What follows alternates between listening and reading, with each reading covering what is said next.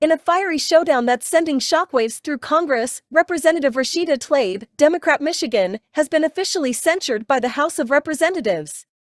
The vote, which took place on November 7, came as a response to Tlaib's controversial comments during the Israel-Hamas conflict. The censure motion passed with a vote of 234 to 188, with 22 Democrats breaking ranks to join the Republicans in support. It's a clear rebuke of Tlaib's rhetoric, which some have labeled as anti-Semitic. This dramatic episode unfolded after Tlaib made remarks defending Hamas actions during the conflict, including the tragic bombing of a hospital in Gaza on October 17.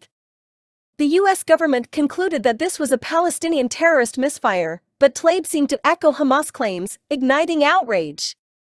Tlaib's past comments also played a role in this censure.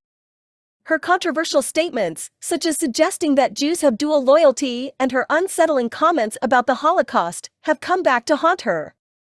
This censure marks a significant moment in the ongoing debate over the Israeli-Palestinian conflict within Congress.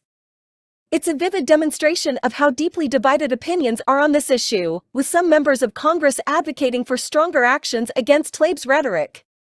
As the political world watches this spectacle, it raises crucial questions about free speech, anti-Semitism, and the boundaries of acceptable discourse within the halls of power.